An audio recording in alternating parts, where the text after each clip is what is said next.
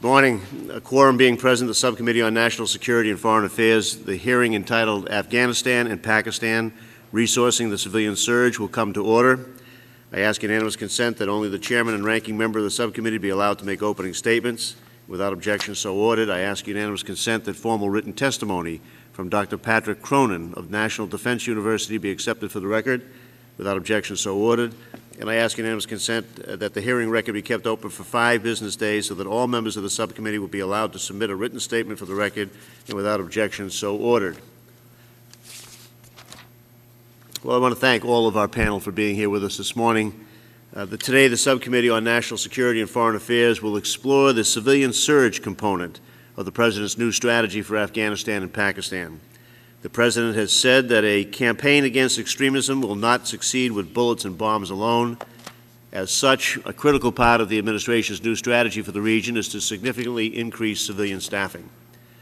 The plan to surge upwards of 500 civilians over a short time horizon into the Afghanistan and Pakistan centers, it enters uncharted waters for civilian agencies such as the United States Department of Agriculture, the State Department, and the U.S. Agency for International Development.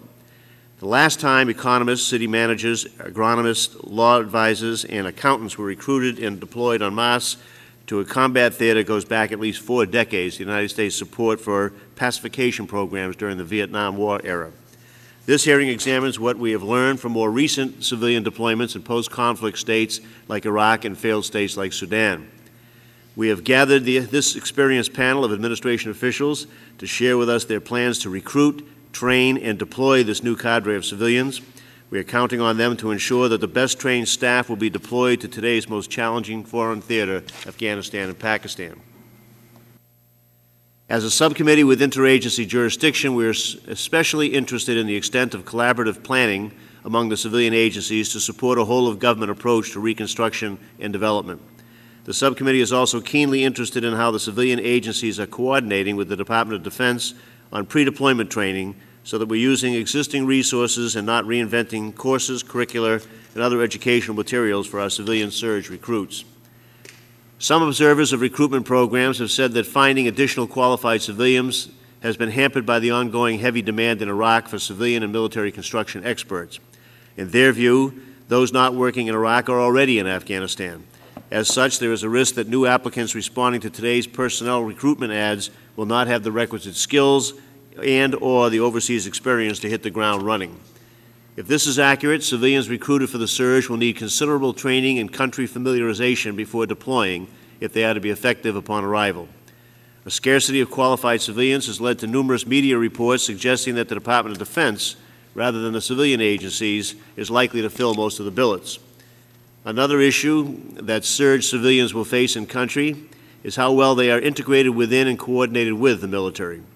Many surge recruits will likely be assigned to provincial reconstruction teams led by military officers. The PRTs will likely have a total of 3 or 4 diplomacy, reconstruction, and aid development subject matter experts from USAID, the Department of State, the Department of Agriculture, and the Department of Justice. The surge civilians working for ministries in Kabul or the provinces will also need to coordinate with the military to avoid duplication of effort and to strengthen local capabilities.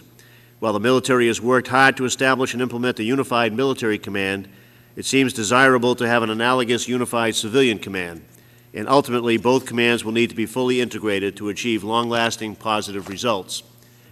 Frankly, the call for a civilian surge in Afghanistan is not new. In late 2008, predating the new Afghanistan-Pakistan strategy, the U.S. Embassy in Kabul requested a major increase in government civilians in such areas as governance, rule of law, development, and diplomacy to be deployed at provincial and district levels. Regrettably, we are told that this request was not fulfilled. The State Department's Office of the Coordinator for Reconstruction and Stabilization, created in 2004, was chartered to lead U.S. efforts to respond to crisis in failed, and post-conflict situations like the present one in Afghanistan. It is not clear to me what role SCRS can or will play in Afghanistan and Pakistan at this critical moment, and we hope to have that addressed this morning. I'm pleased to have with us today administration officials from the State Department, USAID, USDA, and the Department of Defense. We want to know how you are planning to staff the Afghanistan-Pakistan civilian surge in regard to recruitment, training, deployment, and retention. We want to know what lessons you've learned in Iraq and elsewhere in terms of utilizing civilians in complex operations. And additionally, the subcommittee would like to hear how to best expand and institutionalize a ready-to-deploy civilian workforce that keeps in step with increasing security challenges from weak and failed states. I look forward to hearing how each of your agencies intends to translate the President's strategy into operational reality. And with that, I defer to Mr. Flake for his opening comments. Thank you, Mr. Chairman. I don't have much to add. I think the Chairman said it very well. We're looking to see some detail and to see how you plan to implement it. I think all of us recognize the need for this kind of civilian surge. It's just we don't have many details about how it's going to be carried out. And obviously, as the Chairman mentioned, to see what lessons have been learned in Iraq and already in Afghanistan. I think those of us who have traveled to Afghanistan have seen the need for better coordination with military counterparts and the civilians that are there, and I'm anxious to hear how you plan to do that. So with that, thank you all, and I look forward to the testimony. Thank you, Mr. Flake. The subcommittee will now receive testimony from the witnesses before us today. Let me introduce them briefly, if I might. Mr. Paul W. Jones currently serves as the Deputy Special Representative for Afghanistan and Pakistan. A member of the Senior Foreign Service, Mr. Jones previously served as Deputy Chief of Mission at the United States Embassies in the Philippines and in Macedonia. Mr. Jones has also served as Director of the Executive Secretariat Staff, supporting the Secretary of State, and Director of the Office of South Central Europe, responsible for U.S. policy in the Balkans. Mr. Jones holds a B.A. from Cornell University, an M.P.A. from the University of Virginia, and an M.A. from the Naval War College. Welcome, Mr. Jones. Mr. David Sedney currently serves as Deputy Assistant Secretary of Defense for Afghanistan, Pakistan, and Central Asia. Most recently, Mr. Sedney was Deputy Assistant Secretary of Defense for East Asia, and prior to that served as Deputy Chief of Mission to the United States Embassy in Beijing. After reopening the U.S. Embassy in Kabul in 2002, Mr. Sedney served there as Deputy Chief of Mission, a post that he again served in from 2003 to 2004. He later served as Director for Afghanistan at the National Security Council. Mr. Sedney holds a B.A. from Princeton University and a J.D. from Suffolk University Law School. A good school, I might add.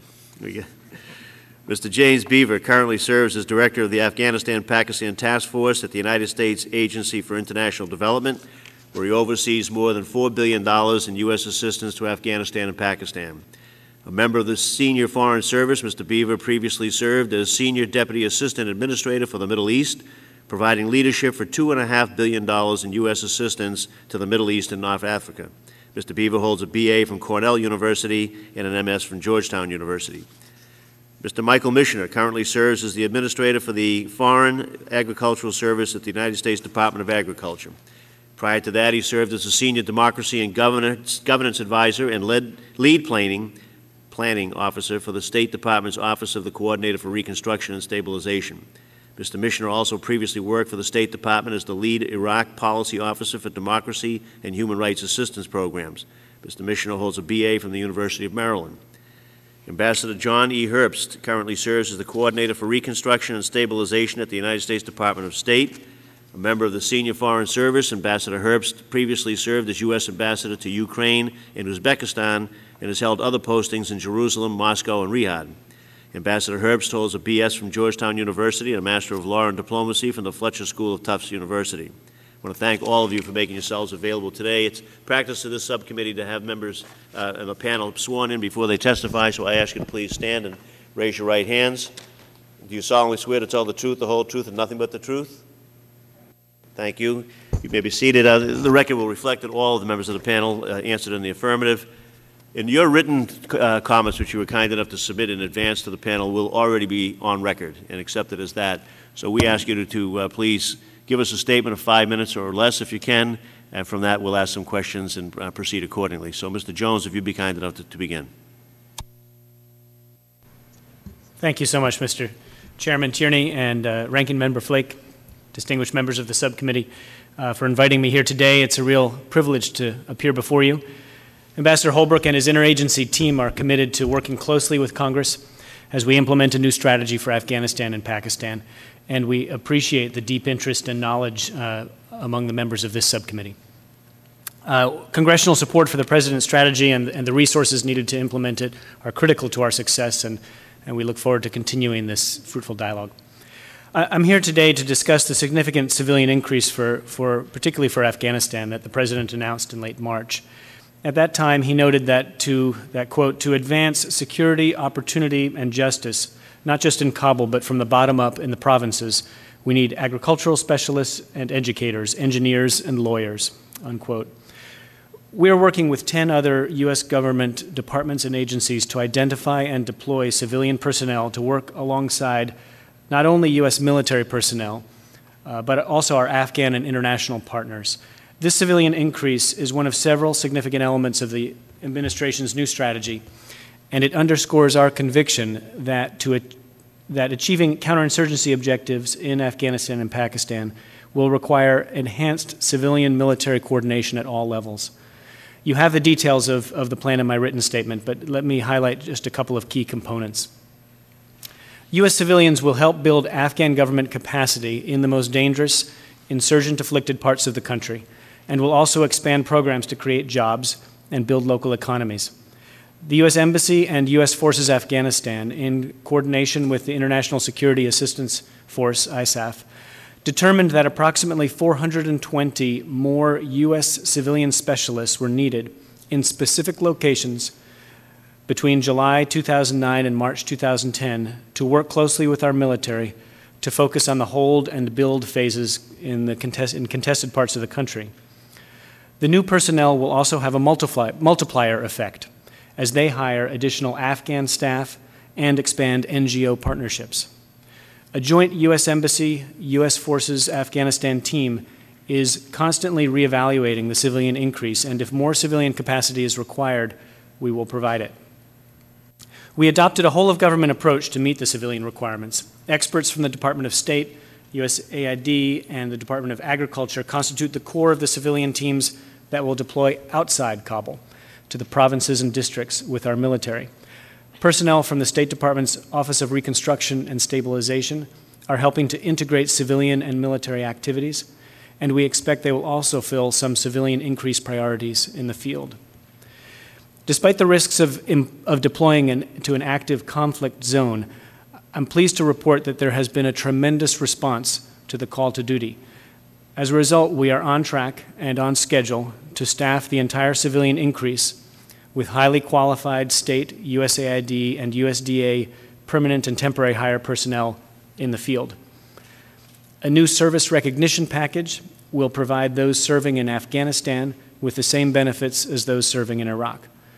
Many applicants have prior experience in Afghanistan or Iraq and are eager to once again serve on the front lines. If staffing gaps develop, we will immediately turn to other hiring streams, including the Department of Defense's civilian expeditionary workforce, and, if needed, examine the possibility of utilizing military reservists in civilian attire and under Chief of Mission Authority. To ensure the civilians are fully prepared, we are upgrading an integrated civilian military training program that all civilians will attend. To ensure that civilians are well led and coordinated, we are upgrading our leadership at Embassy Kabul and in the field. 4 U.S. ambassadors will lead civilian efforts at our embassy in Kabul and coordinate directly with our military. To illustrate how the civilian increase will work, let me give it as an example, just one Afghan province. In Helmand province in the south, where significant new U.S. military personnel will deploy, we currently have 1 State Department representative, 1 USAID development expert, and 3 Afghan staff on the British-led Provisional Reconstruction Team located in the capital. The civilian increase will add 11 additional State Department representatives, 4 USAID development experts, 1 USDA agricultural specialists, and 6 Afghan staff. They will work with the new military units to establish 3 new district support teams.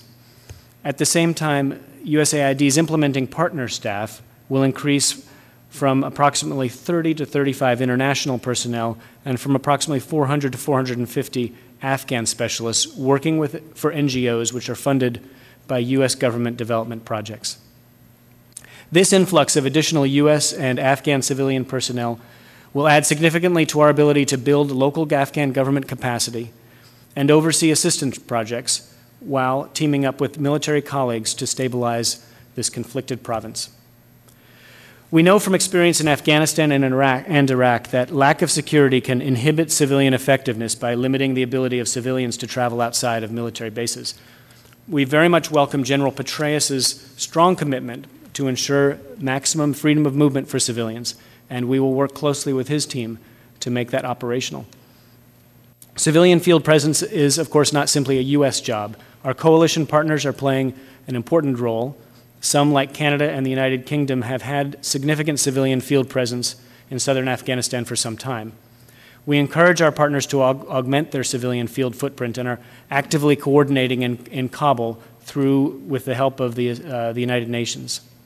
Significantly, I might add that subject was explored among the special representatives that just met in Istanbul. Ambassador Holbrooke and his colleagues were talking about the very subject yesterday. Significantly, the Afghan government recently presented a plan for some 650 international and Afghan technical experts. We're discussing actively with the Afghans and our partners how much of that need is being met by planned civilian increases and what more may need to be done. Finally, I would like to cite the important work of the Special Inspector for Afghanistan Reconstruction, SIGAR. Ambassador Holbrooke and his team strongly support the role of General Fields in closely monitoring the disbursement of assistance. The Afghan government has specifically asked SIGAR to advance its own anti-corruption efforts. SIGAR is Congress's representative on the ground, and we would like to see them deployed in every province. We value SIGAR and respect their independence. To the extent that Congress is willing to expand its mandate and responsibilities, Ambassador Holbrooke has made clear, we would very strongly support that. Thank you again for this opportunity to appear before you today, and I look forward to your questions. Thank you, Mr. Jones. We appreciate your testimony. Mr. Sedney. Mr. Chairman, thank you and the members of the committee for this opportunity to testify, and I can confirm that this is the first time that I've appeared before Congress to a fellow Suffolk University alumni. The appearance here with my interagency colleagues is, I think, a very accurate reflection of exactly what my colleague Mr. Jones said about the interagency approach here. The Department of Defense in this civilian effort is playing very much a supporting role. As you know, the strategic review that the President ordered and that the administration carried out came to the conclusion, after extensive consultation, I might stress, with our allies and friends, and looking at the experiences not just in Afghanistan but also in Iraq, the importance of a need for expanded civilian presence. We are currently implementing, as Mr. Jones said, a request for over 400. General Petraeus has made very clear, he has pledged that we will, the Department of Defense, CENTCOM, the U.S. forces on the ground, will provide the necessary support for additional civilians, to include the security issue that Mr. Jones mentioned, as well as other areas of support that are necessary. If there are additional personnel beyond the current request, we will be prepared to support those as well. And it hasn't happened yet, but if the State Department were to ask us for additional help, as Mr. Jones said, the Department is prepared to respond. That request hasn't happened yet, but if it does happen, we are prepared to respond. On May 11th, Secretary Gates signed a memorandum directing the Undersecretary of Defense for Personnel and Readiness to identify civilian employees capable of deploying in Afghanistan in support of U.S. government initiatives. This initiative is to identify potential candidates if a request is made. But I want to again say we are supporting the State Department in this. The Defense Department is not in the lead. There is no plan for the Department of Defense to take over this activity. We are in support of the Department of State. The planning to integrate the civilian-military effort that you mentioned in your statement, Mr. Chairman, is very much underway. The Integrated Civil-Military Action Group at the Embassy and the interagency team, which includes the U.S. Forces Afghanistan as an integral part, is coordinating our lines of effort in this area. We are, of course, continually reviewing how to do this better, how to make sure that we are able to carry out the requirements of the president's policy. We will not get everything right at the beginning, I'm sure. We will have to review how things are going, and if there are areas where we need to make improvements, we will. But I would say that given the level of interagency cooperation here, the level of interagency attention to this, I'm very optimistic that we will be able to succeed. With that, Mr. Chairman, ready for any questions you may have later. Thank you very much for your testimony. Mr. Beaver. Thank you very much, Chairman Tierney and Ranking Member Flake and other members of the committee. I'd like to start, if I could, with a short little story of the time when David Sedney and I served together in Afghanistan 5 to 6 years ago. We had the task of rebuilding the Kabul-Kandahar highway through an extremely dangerous part of Afghanistan at the time. I was invited to have,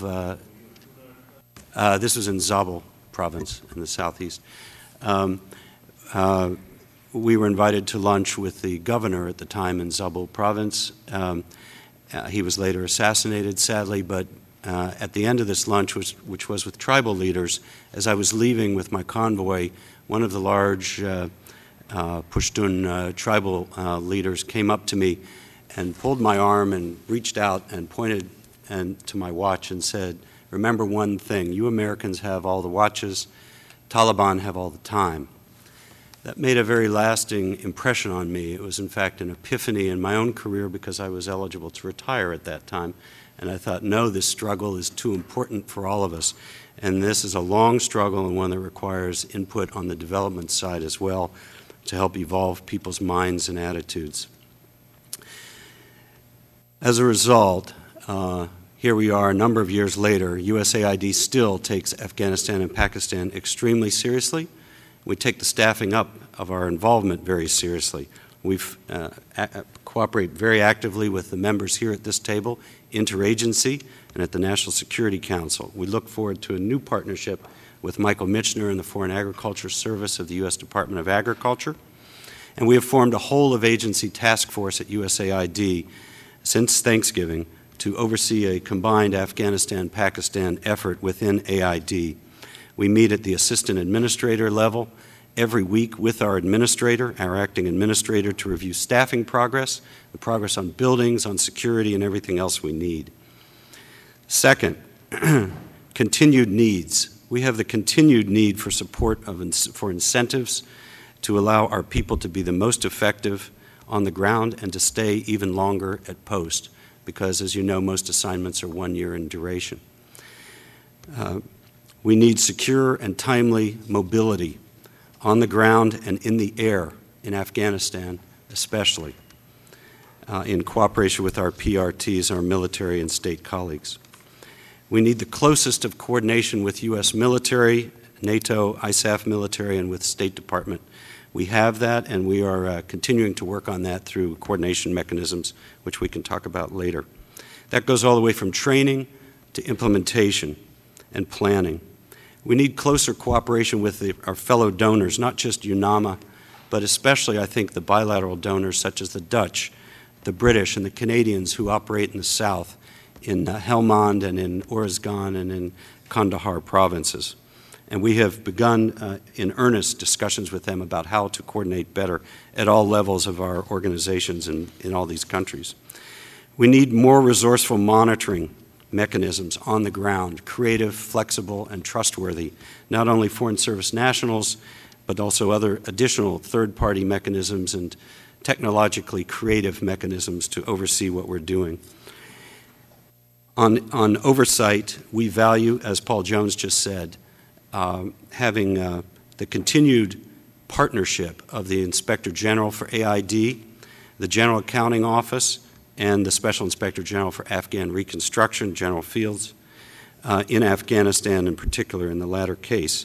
What we do urge is that all of them work in close synchrony and harmony in sequencing the timing of their audit work and their investigation work to get the job done to protect our people's money.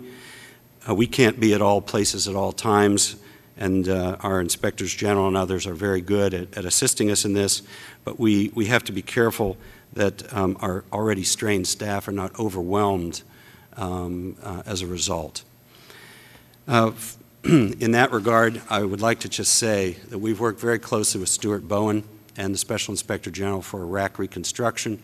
We've invited Stuart Bowen, Ginger, his deputy, Major General Fields, the General Accounting Office, RIG, and others to meet with our task force at AID. They've done that together. They've done it individually. We have made basically required reading of this book to everyone we're sending out to Afghanistan and Pakistan. One of the lessons in here, for example, has to do with lessons learned from Iraq. Hard lessons, the Iraq Reconstruction experience, is the importance of listening at the local level and developing from the bottoms up, and that's a new approach for us in Afghanistan. I'll close by saying two things. One is we appreciate Congress's continuing support for AID's Development Leadership Initiative. This is our initiative to double the number of AID Foreign Service officers over the next couple of years, so that when David Sedley and I sit down again together 5 or 6 years from now, we'll have more AID officers available to serve in these kinds of places, whatever situation we're in 5 or 6 years from now. And on that, I would like to introduce 3 of our Americans behind me who are currently serving or about to go out to theater. One is James Beerscheidt, who's, if you could stand up, James. He is executive officer, currently serving in Kabul. He's been there almost a year. He hails from Minnesota. The other is Brian Kurtz, if you could stand, Brian. Brian's an example of a Foreign Service officer recently retired who's agreed to re-up, come back, and serve us deploying out to Afghanistan in one of the PRTs from Chappaqua, New York.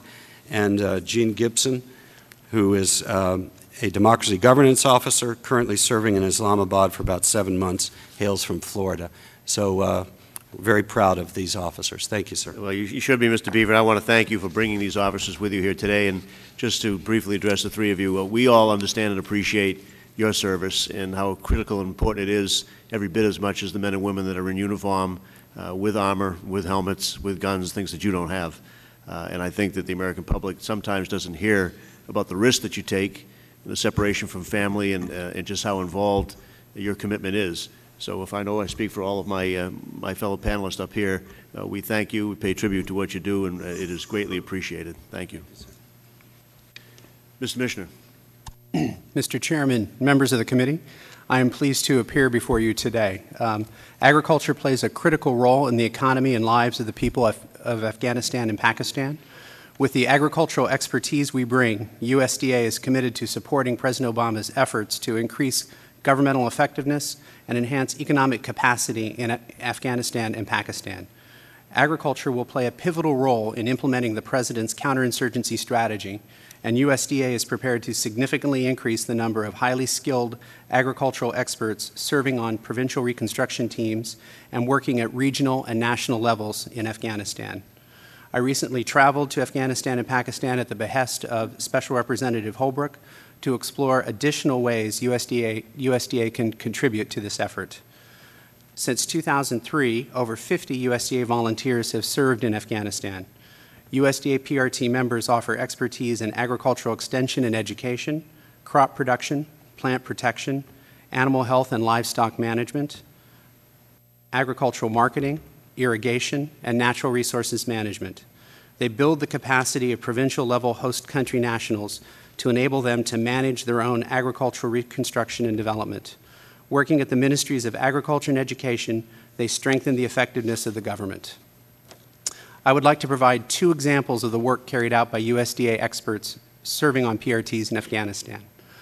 A Farm Service Agency employee from Nevada worked with his Afghan counterparts to install 6 windmill-powered water pumps. These pumps revitalized a centuries-old irrigation system in the south of Afghanistan that now provides water to livestock, vegetable crops, and fruit trees, replacing the poppies which thrive in dry, rocky soil. Another USDA employee from the Natural Resources Conservation Service in Maryland worked with his Afghan counterparts to rebuild the nation's only functioning soil testing laboratory at the Agricultural University in Nangarhar Province. Our advisors display a great deal of satisfaction in their work. Nearly all have helped to recruit other employees to serve on PRTs. Over a dozen USDA advisors have volunteered for extended or additional tours.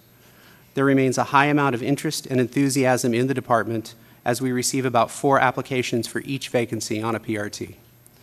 The department stands behind those who volunteer.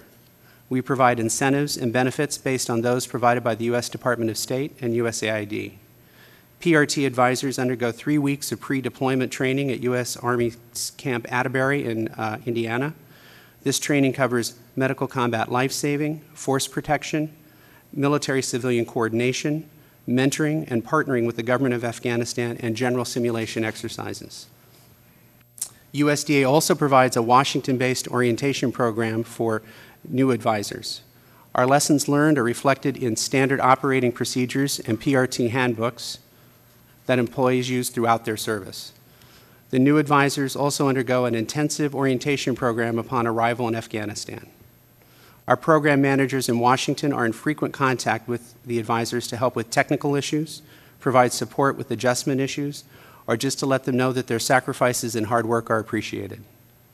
During service, the USDA advisors receive medical care through the State Department Medical Program or from the Department of Defense, depending upon location, timing, and the critical nature of the need. We facilitate communication with the families of the advisors and provide evacuation in case of critical family emergencies. A USDA PRT liaison based in U.S. Embassy in Kabul provides overall management of the program in country. The liaison works closely with counterparts in other civilian and military agencies and ensures smooth interagency coordination for planning and program operations. After serving in PRTs, employees return to their home agencies and the position they held prior to their assignment. In addition to PRT experts, USDA advisors have provided technical assistance to Afghanistan's Ministries of Agriculture and Higher Education. Their efforts include providing oversight for about $16 million under our Food for Progress program that was used to construct provincial agricultural extension offices and teaching laboratories in Kabul University. During the recent trilateral meetings, USDA made 3 commitments to further support our counterinsurgency efforts in Afghanistan and Pakistan. We committed to form working groups in the areas of food security, trade corridors, and water management and watershed rehabilitation. We also committed to increase our Food for Progress programs for both countries. Finally, we committed to expand the training under our Cochrane Fellowship, Borlaug Fellowship, and faculty exchange programs. USDA is prepared to provide a sustained level of skilled and highly motivated experts on PRTs and in government ministries in Afghanistan. Congressional support for the administration's budget and supplemental appropriations is critical to ensure we can effectively stand up the civilian side of the counterinsurgency strategy. Thank you for allowing me to testify today. I look forward to any questions you may have. Thank you very much. I couldn't help but keep watching you look over at that light like you thought the floor was going to go out from underneath you if we got the red. Ambassador, I assure you it won't happen, as it didn't happen. It's my first time, Mr. Chairman. So. Thank you. You are recognized, sir. Okay, Mr. Chairman, I'm Ranking Member Flake, members of the subcommittee. Thanks for the opportunity to testify. In today's tightly connected world, there's a growing challenge posed by failed or failing states and ungoverned spaces. Such areas can become breeding grounds for terrorism, weapons proliferation, narco-trafficking, piracy.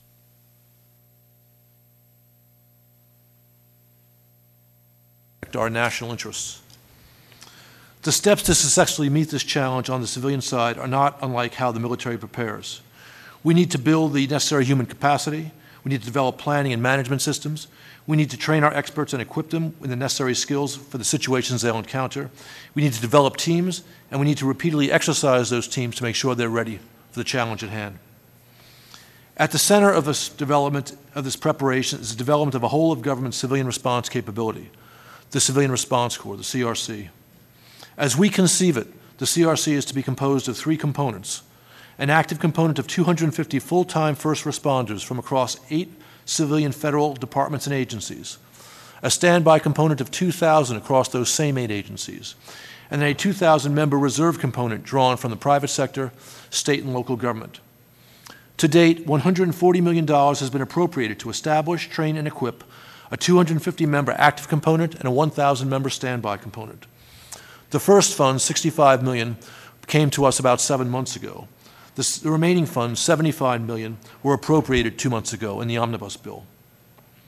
In the 2010 budget, President Obama has requested for the Civilian Stabilization Initiative $323 million to allow all three of the CRC components to be realized as intended and needed. My office, the Office of the Coordinator for Reconstruction and Stabilization, or SCRS, operates under the Reconstruction and Stabilization Civilian Management Act of 2008, which calls on the civilian elements of the federal government to work together to promote the security of the U.S. through improved coordination, planning, and implementation. The job of SCRS is to support the Secretary of State, leading the way on dealing with reconstruction and stabilization crises. The Civilian Stabilization Initiative is the critical first step to ensure we have the right people with the right skills at the right time. However, making sure that these experts are doing the right things on the ground according to one strategic plan with full synchronization between civilians and military continues to be the most complex and challenging task for SCRS. But the benefits of undertaking this challenge are worthwhile, as demonstrated by SCRS's thus far still limited work in Afghanistan. Over 30 of our initial first responders and planners that make up our new expeditionary capability have served in Afghanistan in the last 2 years, and they have piloted a range of new platforms, plans, and integration efforts that will now set the stage for successful civilian increase. Here are a few highlights of our work to date in Afghanistan. Our civilian responders pioneered the design and management of the Integrated Civilian Military Action Group, the ICMAG, at Embassy Kabul, which is at the forefront of civilian military integration in Kabul, ensuring that civilian and military are planning together and assessing and acting together at all levels of the mission. We've also developed a planning system now in use by all of the American PRTs and our new military and civilian elements across Afghanistan to ensure that civilian military plans are put together and executed properly. Thanks to these efforts, there are now plans for civil operations at each American PRT and at Regional Command East. We've also developed pre-deployment training for civilian and military personnel deploying to Afghanistan so they can hit together, they can work as a team once they hit the ground in Afghanistan. We've initiated the first civilian teams at U.S. task forces that will now be the platform for the upcoming civilian increase. We've developed a new integrated performance measurement system for subnational levels, which is currently being piloted. And we have developed new ideas such as the model for district teams that would operate under provincial reconstruction teams.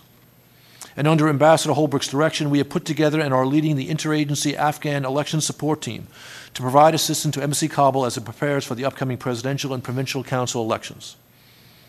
Additional details on all of these items are in my prepared statement.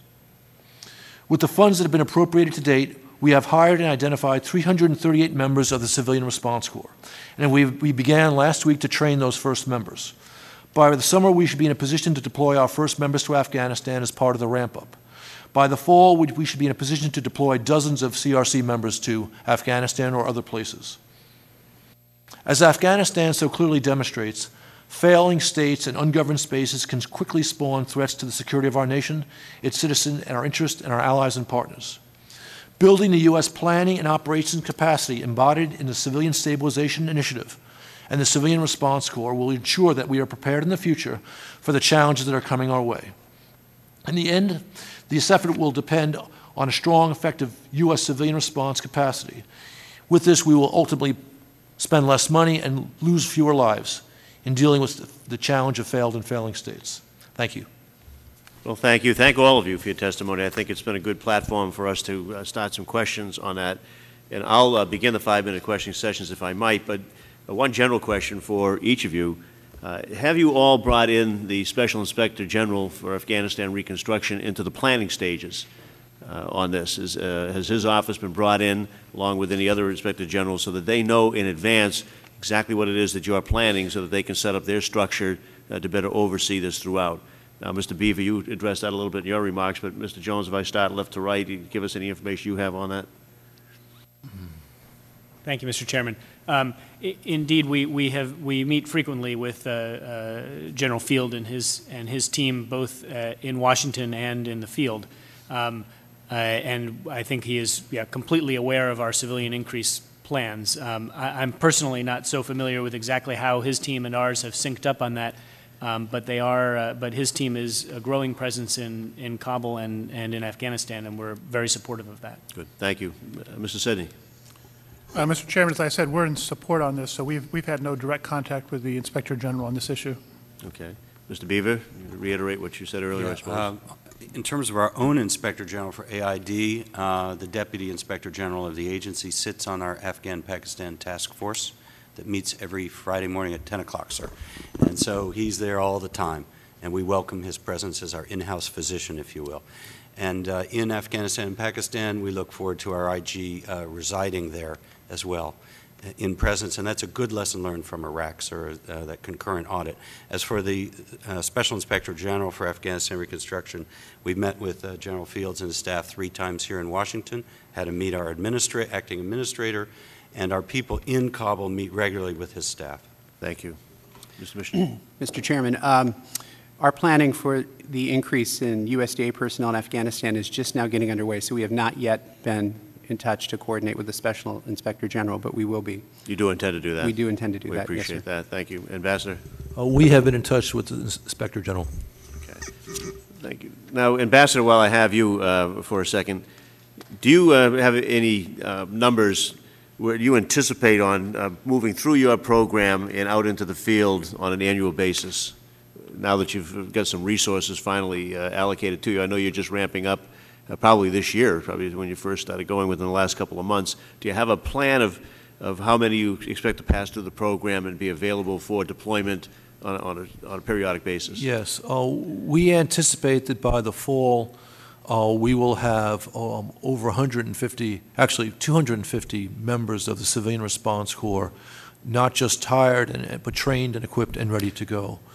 By the end of the first quarter of next year, by March 31, we would expect all 600 of the CRC that we were building with the money we received last fall to be ready for deployment. And beyond that, we received additional appropriations a couple of months ago. We would expect within, by early or mid-2011, to have the 1,250 members that we are planning to put together with the money that's been appropriated thus far ready for deployment purposes. Now, to the extent that we may be fortunate enough to not have all of the active people deployed at any given time, is there a plan for utilization of their services other than in the field? Well, keep them active. We anticipate that they will train extensively even after they come back from missions, because part of what we have to do is not just to find the right people with the right skills, but to form them as teams depending upon circumstances. So creating those teams will be an important part of what we do even after folks deploy. But it's also true that they may be available for what I'd call conflict prevention, stabilization work before a country gets out of hand. And there are, as I think you know, anywhere from 30 to 50 countries which are in the failed or failing state category. So unfortunately, there's a great deal of work for people with these skills to do. So I expect that they'll be deployed quite regularly. But it's also true that in order to keep our costs down, we are keeping the numbers of active component relatively small compared to the others, so that when we are past these large engagements, we don't have lots of people sitting around. Scale down. Thank you. Mr. Jones, can you give me a current estimation of when it is you'll fill all of the billets in the so-called surge? And when I say fill, I mean not with Department of Defense people, but with in-house USAID, state, Department of Justice, or AG people? Yes, thank you, Mr. Chairman. Our team in Kabul identified a first tranche of 56 critical slots that they wanted filled in June and July. Some of those personnel are already arriving, particularly several from USAID. We have hired virtually all of them at this stage. There are a couple left that we're still back and forth with our embassy deciding on candidates, and they are all in train to go through training of various types, which is actually several weeks of training, the package that we give them. So we expect to have all 56 in place in that time frame. We have the balance of the 420 will deploy in phases throughout the next months, with the final ones arriving no later than March is our plan. And we feel confident we can fulfill that plan. But as I said, we have no hesitation to turning to other streams of hiring if we find some difficulties. Okay. questions more on that, but my time is up for right now. Mr. Flake, you're recognized for 5 minutes. Thank you, Mr. Chairman. Mr. Jones, is there a status of forces agreement in Afghanistan at the current time? That was a problem in Iraq. Contractors didn't know what, if they were immune to charges or whatever else. What do we have to ensure that we won't have those problems in Afghanistan? I'm sorry, your question is the question of contractors? Is there a status of forces agreement in place in Afghanistan at the current time that clarifies the role of civilian personnel, contractors? Of civilian personnel. I'd have to take that. I don't know if, David, you know the answer to that, or whether we can take that back. I have some general ideas, but I don't want to speak out of turn. David, anybody who, Mr. Sedney? We do have an outstanding status of forces agreement that we've signed with the Afghans. I'll have to check and get back to you on the date. I think it was 2003. If you could speak up just a little. We do have an outstanding status of forces agreement that we signed with, which we agreed to with the exchange of diplomatic notes, I believe, in 2004, I believe. But the status of civilians under that status of forces agreement, I'm not clear on. We'd have to get back to you. All right. Well, if you could do that, that would be certainly of interest. All right. Mr. Jones, what type of deployment are we talking about here? How long will the civilians be in theater? The civilians that we're assigning, we took a policy decision that we are looking for the civilians to stay a minimum of 1 year. Some seek to extend, and that would be fine, but each one will be deployed for 1 year. We actually call this a civilian increase because we don't have a plan to decrease, so that's why we sort of avoid the term surge, because it gives the impression that this is just for a few months. Actually, we plan to continue this deployment and to fill those slots after 1 year. I'm still a little unclear. Mr. Sedney, maybe you can clear it up in terms of where all of these civilians are going to come from. I know some are currently full-time at USAID, will simply be reassigned. Yeah. Others, are we talking about contractors that will be hired in country that will make up some of this force? Actually, thank you, Congressman Flake. Let me clarify that. We have special hiring authorities at the Department of State and at USAID to hire U.S. direct hire employees on a temporary basis. So we will use a mix of, in the case of U.S. Department of State, regular Foreign Service officers, plus individuals who have particular skills that we're hiring temporarily, and we advertise that on USA Jobs and hire them under what's called 3161 authority. All right, Mr. Michener, obviously we see the need with regard to shifting economies in Helmand province, where a lot of the work is going to be done. Obviously that's where a lot of the poppy production has moved to. What percentage of this 500 do you expect to be deployed in agriculture or agricultural experts? I know you probably want more than you're going to get, but what do we expect, and from the others as well, the composition of this? How many are going to be legal affairs or democracy building, agriculture? Give me some sense, if you could, of how this breakdown is going to be.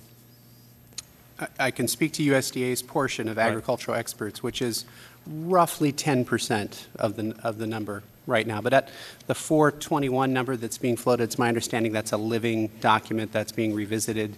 That number could increase depending on need. And I also want to stress that USDA is not the sole source of agricultural expertise. Yes. There would be USAID agricultural experts as well. All right. But that's surprising. That's a little smaller than I thought it would be in terms of the agricultural experts. Mr. Beaver, did you want to comment? Yeah, I can just add that we are entering into a partnership with U.S. Department of Agriculture to make sure that both the public sector government functions of the agriculture sector are adequately covered, along with the private sector business end of the equation and the infrastructure requirements as well. as we already have some agriculture officers in country, and we will be adding at least another 16 or more specifically agriculture officers out of the 150. We also have breakouts for the numbers of engineers, numbers of governance officers to work at local government levels and private sector officers, as well as what we call general development officers who also can cover agriculture because they've had some background in that area. As the situation evolves, we will bring even more on board. If we find that that's what's particularly required, we will concentrate in the South and the East in this regard. Thank you, Mr. Chairman. Thank you. Mr. Foster, you recognize for 5 minutes. Thank you. Could any of you say anything about the age distribution of the civilians being deployed for this effort? I mean, is that easy to characterize one way or the other? Are these a bunch of starry-eyed kids coming out of college? Are they a bunch of retired people? Is there any easy way to characterize that? Where would you put yourself in that crowd? What? I don't know. I've retired from 2 careers so far, so I don't know. If I could, thank you, Congressman.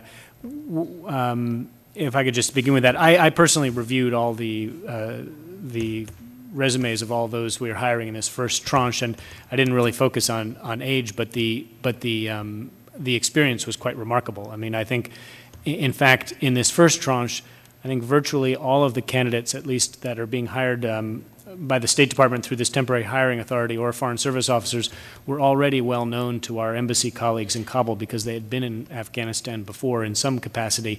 A couple of, and really a range of different backgrounds, experience from former military, some former academics who had clearly done research in Afghanistan before, and then people who had been deployed in Iraq and Afghanistan. So I doubt any were young, and certainly all were very experienced.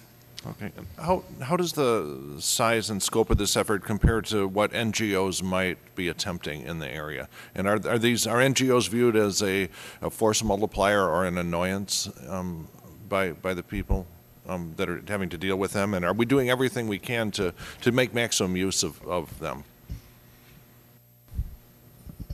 Sir, I can just respond to that, and I can also follow on Mr. Jones' comments about the caliber of people we're bringing on board. They are very carefully scrutinized. We have a very careful selection process by teams of people at AID headquarters and the mission who look at who these people are and check their references. They are generally quite seasoned people. Even if they're retired, they might still be a little starry-eyed, but they're not wet behind the ears. And most of them are what we would call battle-hardened, meaning they've worked in civil strife settings or in developing country settings in their own profession. In terms of NGOs, we see a great opportunity to increase and deepen and expand our involvement with non-governmental organizations. There is a caution there, though, that in both Afghanistan and Pakistan, there is a caution, though, in hitting the right balance because both of the host governments are concerned about how much attention we strengthen the government functions at all levels as well as the non-government functions. And so getting that balance right is going to be a matter of dialogue. But the NGOs Pakistani and Afghan NGOs are certainly very active already and willing to step up to the plate. We have to check to make sure they are accountable and that they use the money, which are given as gifts to them of our people's money, in the way that they are intended to be used. But with that, they have the access on the ground that's needed and the insights, so we will use them even more. Do you share any of the of your support or training with the NGO personnel? When a grantee asks for it or we think it's appropriate, we will provide them certain kinds of training, particularly if they're here on the U.S. side and haven't had experience inside Afghanistan or Pakistan. But in terms of inside the country for local NGO groups, we often will have our controllers or contracts officers or technical people as part of the grant strengthen their ability to function effectively. And so not only do they help us get the work done, but they're stronger as a result of it a few years later. And are there Blackwater-type private security contractors used anywhere in this effort?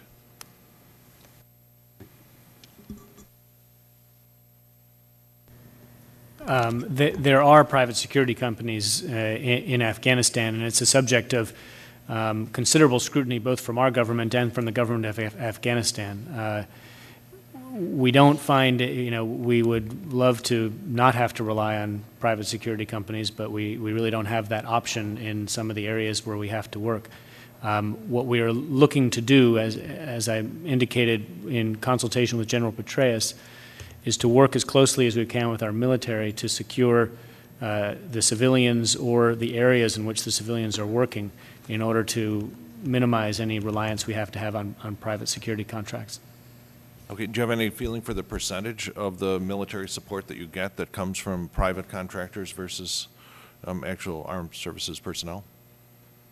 Any for the percentage, I'm sorry? Well, you said there wasn't, in some areas, there was not an alternative. Yeah. And so, but what overall for this effort? Is it 50% supported by private contractors or 10%, or do you have any venture any kind of estimate? Yeah, I'm not sure I can put a percentage down. It's very negligible in the field. Yeah. It's very small in the field. For a couple of very specific projects, we hire private security because our military forces are not in that region where we have to have people, but it's minimal in the field. In Kabul, it's more, where our military is not deployed in the same manner. We have more reliance on private security contracts, but as I say, our goal is to minimize that. Okay, and then for actual construction projects, are there private contractors involved in that? For construction yeah, when you're actually, I don't know, building something specific, is that typically done through a private contractor, or how is that sort of stuff handled? Do you want to address that, Jim? Mr. Beaver, Yes, you want to respond to that? on the construction work and buildings and so on, both state and AID use private construction companies, both U.S. and local, and third country sometimes as subcontractors when there's international competitive bidding. In the case of security subcontractors for the assistance program, some of our U.S. firms and their subcontractors, and in certain cases even our NGOs, U.S. PVOs, have in the past or currently do use some security people in order to keep them safe, both statically and when they're on the move. This is particularly important in the infrastructure area, which is where we've had the most of our casualties, particularly in Afghanistan, but even in Pakistan with CHF and the murder of Stephen Vance and his driver.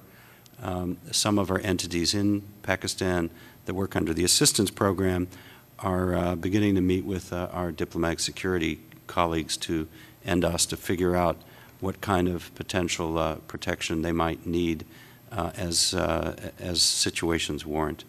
Thank you. Thank you. Yield back. Thank you.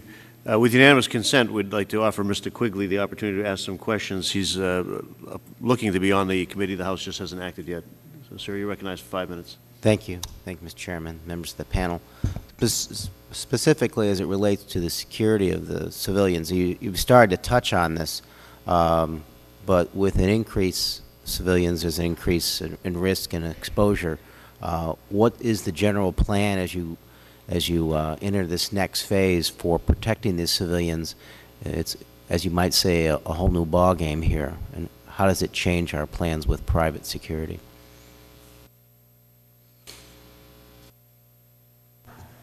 The civilians were in the field, deployed in the field, will be deploying they'll be based on military platforms, either in the provincial reconstruction teams or the district support teams. What we've discussed, and there's been great receptivity from our CENTCOM and U.S. Forces, U.S. Forces components, is prioritizing civilian-led missions. That is where the civilians at each of these military platforms, there will be one designated senior civilian who and propose, prioritize missions that they need to do to get their job done, to get out and meet with local officials, travel in their region. And there's great receptivity for our military counterparts to prioritizing providing security. So that's our priority, to take that approach, to rely on the cooperation of our U.S. military and not to be hiring private security. So these additional civilians will be in military platforms, and you don't imagine having to hire additional private security at all? That's our intention. That's right. Now, there are civilians. There's also a civilian increase at our embassy in Kabul, which will obviously be provided security by our diplomatic security and our own security personnel. I yield back. Please. Thank you. If I Mr. can Senator, just- do you want to add something to that? I could add on the issue of security contractors. The Department of Defense does employ security contractors for some functions in Afghanistan as it does in Iraq. Currently, according to the first quarter 2009 census, the Department of Defense has 3,651 host country nationals. In other words, these are Afghans who DOD or DOD contractors or DOD subcontractors hire to provide security for various contracts that the Department of Defense carries out. There are also 23 third country nationals and 15 U.S. coalition nationals who are employed by the Department of Defense as security contractors in Afghanistan. We probably don't have to go into great detail about the testimony that we've had on this committee, subcommittee, and the full committee about some pretty questionable activity and conduct of some of our paid private contractors, particularly in the security area. And there was a number of hearings and I think a number of reports done. We have to really make a determination of what's inherently governmental and what isn't. So are there any plans that either Mr. Sedney or Mr. Jones are aware of to increase the amount of security in the State Department, their own security personnel? There's a division that you have for that, or Marines or other military personnel, so that at some point in the not-too-distant future, we'll have all of those inherently governmental security aspects done by people on the United States payroll, or is there nothing happening in that area? Thank you, Mr. Chairman. A significant portion of the increase from the State Department side in Kabul is actually an increase in security personnel. I don't have the number right in front of me, but that's a significant focus in order to help our people get out without reliance on other security. In-house security people? Yes, in-house security. Assistant Mr. RSOs. Sedney? At the current time, I'm not aware of any plans to add additional security contractors for the purpose of enabling the civilians out into the I guess what my question was not hiring more civilian contractors, but hiring fewer of them. You know, we've got people stationed all over the world here. We've got 1,000 military bases around the world. It seems striking to me that we can't have enough trained Marines and military people to take over that responsibility so that we're dealing with the Afghan population on our terms. And as General Petraeus has said, you know, it makes a lot more sense to have the sensitivity of our personnel in there doing it as opposed to a hired gun whose job is just to get people from A to B, and when they get it there, they're not really overly concerned about how they did it. I'm familiar that there's been a long series of exchanges about this. The point I would make about the numbers that I mentioned, that these are Afghan nationals who are security contractors for those who are providing primarily for contractors, subcontractors, and subcontractors of the Department of Defense. So they're not involved in the civilians, the security surge, and I don't know of any plans for the security surge to have an increase in those amounts. But I will go back and check, taking acknowledgement of your concern, sir. Thank you. Thank you. Mr. Jones, are you the person that's in charge of this thing writ large? I mean, are you the one that's going to know how many United States and allied civilians are out there, how they're coordinating their activity, who's doing what, how many people are stationed, what PRTs or other provincial or district places, monitoring the progress of this, monitoring how Ambassador Herbst is doing, putting people through the pipeline, whether you're going to meet the goals and the numbers that you need or look elsewhere? Is that your job? Well, let me, with a lot of help, yes. But if I could just describe a little bit about the structure. Our Deputy Secretary of State, Jack Lew, is personally engaged on this issue and has told us that any bottleneck, any trouble that we have in filling these positions go directly to him for his adjudication to make sure that they are opened up, and he's in direct contact frequently with Undersecretary Michelle Flournoy and other senior members of the administration. So we have that element. Another element that's very important is at our embassy in Kabul. We have, as I mentioned, 4 ambassadors. One ambassador, Tony Wayne, will be arriving shortly. He's responsible for assuring all of our interagency assistance is coordinated, especially out in the field. And then Ambassador Joe Musamelli is responsible for ensuring our interagency management is coordinated, and making sure that the flow of these people is coherent and demand-driven out to the field, and that they're supplied as well. Okay, so it's Mr. Liu, and then you, and then those four fellows that you were just talking about. We have a whole team, actually, sir. There's a lot more of us, but no, but I'm just saying, basically, this committee want to know where to come back to get it run. We don't want to drag everybody back in if we don't have to, but we want to go right to the source of people that know the answers on this and be responsible for it. Yes, sir. So I'm looking at the right office right here. Yes, sir. Thank you on that. Mr. Beaver, one of the questions we keep having in some of the more delicate areas of Pakistan and Afghanistan as well is we put more resources in, sizable amounts of money for redevelopment and construction, and on that basis, how are we going to be accountable for that money? A lot of those areas we can't really safely send in some of our civilians to do that kind of accountability work, to assess how the progress is going and whether the work is actually being completed or not. What are your plans in some of those areas?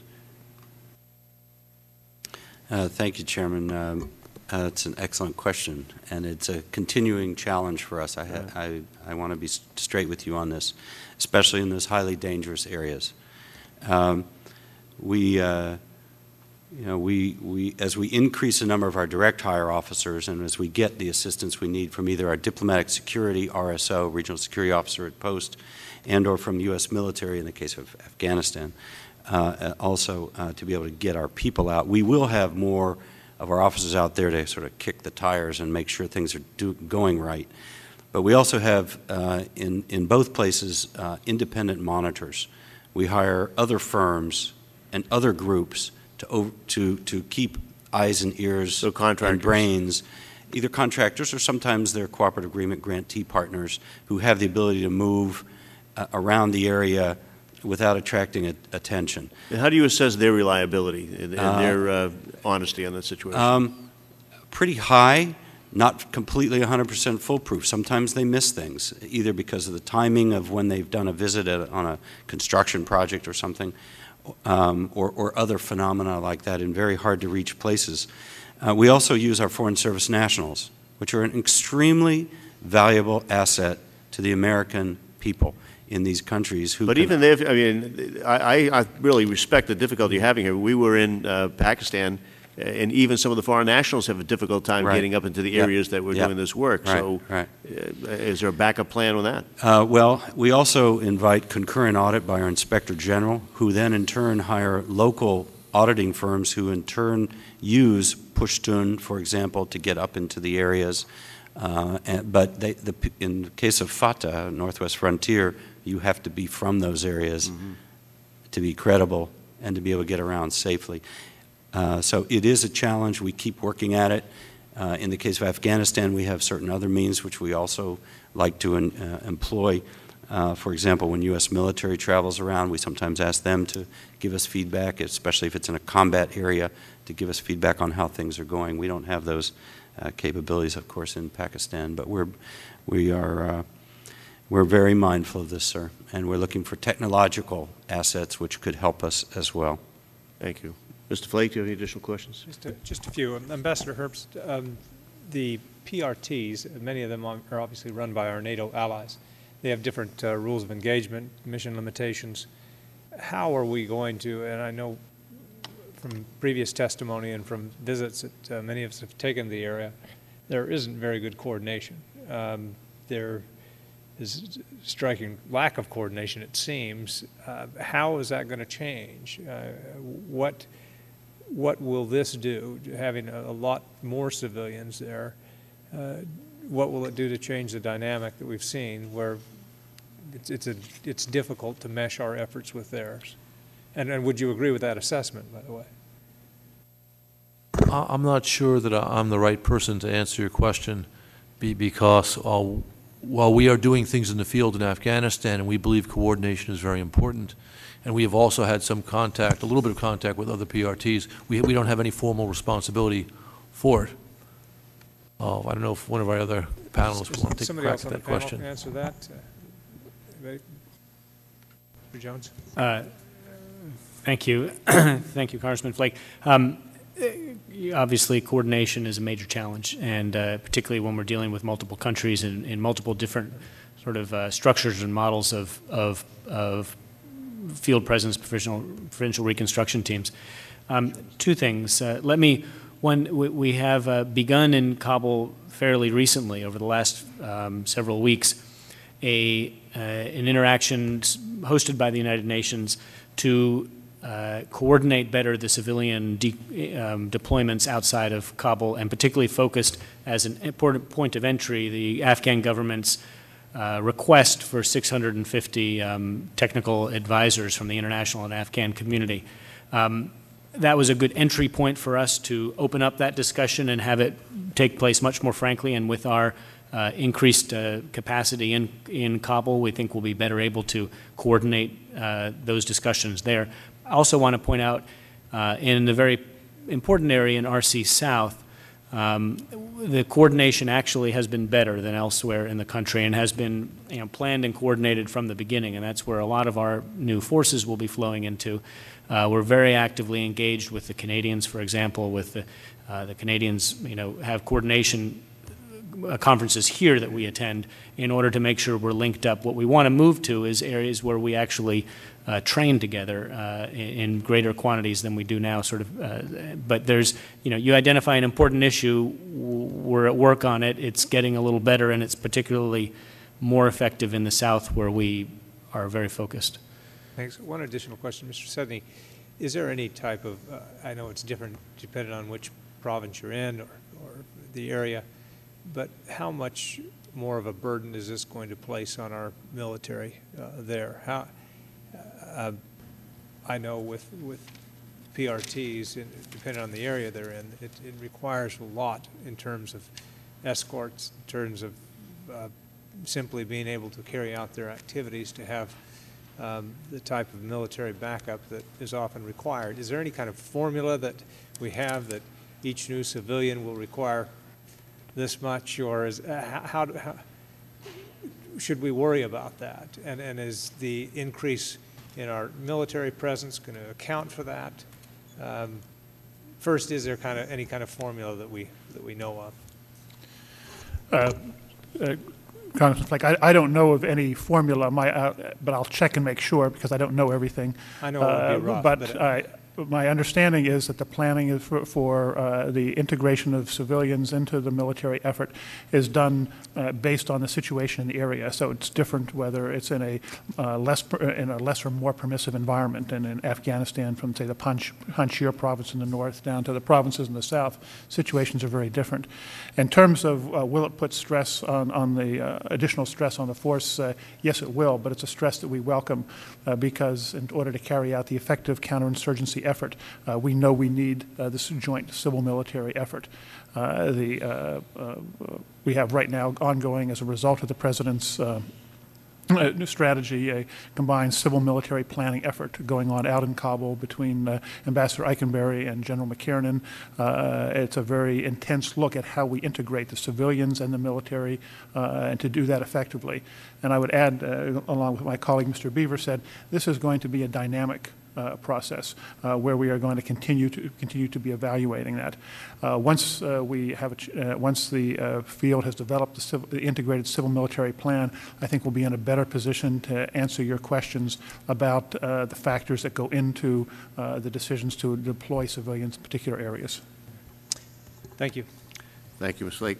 Let me leave you with one question for homework, if I might. I think we don't want to be bringing you back after votes. They are voting right now.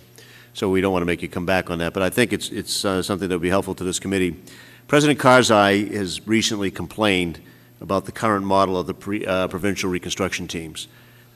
He's basically thinks that they're inadvertently forming parallel provincial governments, and he has great concern about bleeding off of the impact of the central government. The former State Department counter-narcotics advisor, Ambassador Tom Schweik, has also echoed those sentiments. He called on the United States to replace the PRT model with a model focused on decentralized developmental councils.